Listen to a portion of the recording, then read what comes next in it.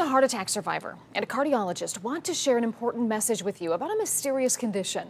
Homa Bash tells us in this News 5 original, it's causing heart attacks in younger women.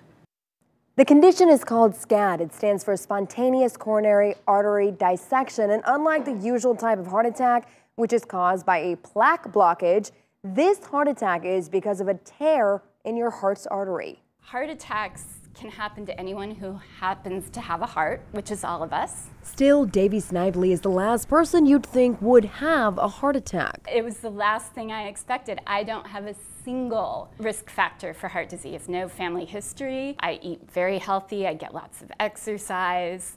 There was no indication whatsoever. I don't smoke. I rarely drink. What she had was a heart attack called a SCAD while traveling for work in New Zealand. Like all heart attacks, SCAD can be very, very dangerous and can potentially be deadly. Dr. Heather Gornick says they've recently recognized that SCAD is a heart attack they're seeing impact women under the age of 50. The goal is to raise awareness for patients and physicians to be on the lookout. The important thing to know about SCAD is that the patient who presents with chest pain or nausea or vomiting can be having a heart attack but doesn't look like your typical heart attack patient. So there's often a delay in diagnosis. Treatment for SCAD is pretty different than a typical heart attack. You don't go in and do an angioplasty and stents because that can actually worsen the tear.